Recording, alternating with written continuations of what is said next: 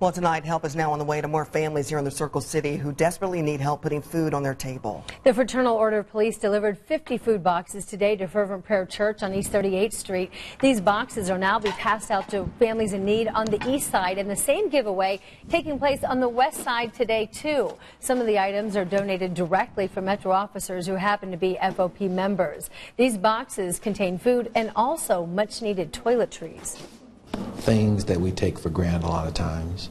There's toilet paper in the box, there's paper towel, there's soap in the box. There's enough food in here to feed a family of 4. There's breakfast items, there's dinner items and lunch items. Several organizations have also stepped up to help keep those donations flowing.